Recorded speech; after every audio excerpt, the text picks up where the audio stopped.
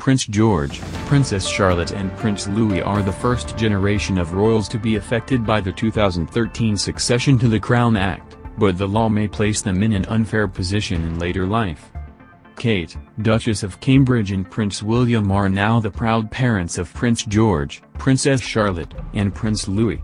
The 2013 Succession Act did away with male preference primogeniture, which means that Princess Charlotte is the first princess to come in front of her younger brother in the line of succession.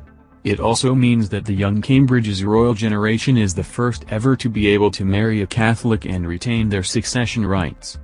However, another change that was made by the act may see George, Charlotte, and Louis put in an unfair position.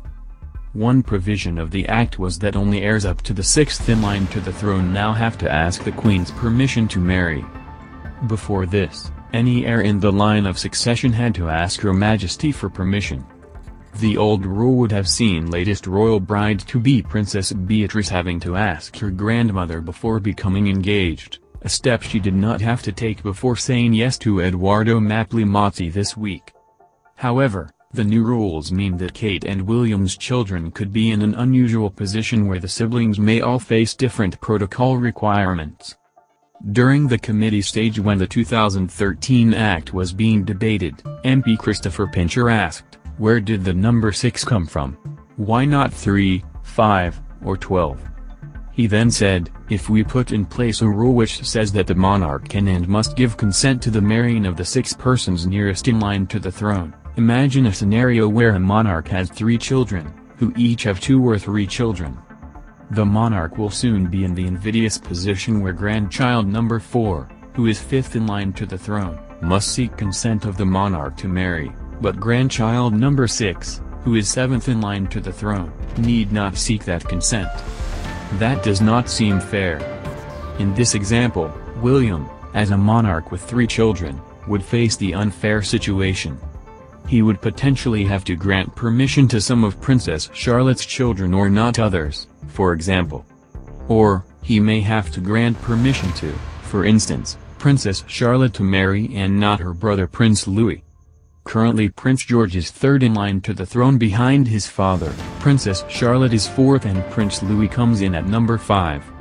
Prince Harry is currently 6th in line, but if the Duke and Duchess of Cambridge decide on any more children, as has been rumored they might, Harry's place would slip further down the line. As things stand, if Kate and William's children grow up to have children of their own, or indeed if Kate and William decide to have more than 4 children, the Cambridge family would fall either side of the number 6 requirement. The monarch's consent for marriages is particularly important because it ensures that any children issuing from that marriage may take their place in the line of succession.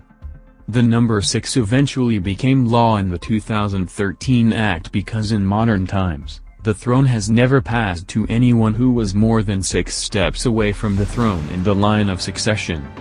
Queen Victoria was the most extreme example, as she was 5th in line to the throne at the time of her birth. There's no denying that being an older sibling can be tough at times. Older brothers and sisters are expected to be leaders for their younger siblings and keep them in line. And if we think that being an older sibling is hard on its own, being a royal older sibling is even harder. The oldest Cambridge kiddos, Prince George and Princess Charlotte, certainly have a big job ahead of them. They are the older royal siblings to little Prince Louis, and well, getting used to royal life is no easy feat. Young Louis has so much to learn in the first years of his life, but luckily for him, he has just about the best royal sibling duo to help him out along the way. Yes, Prince Louis is one lucky tot.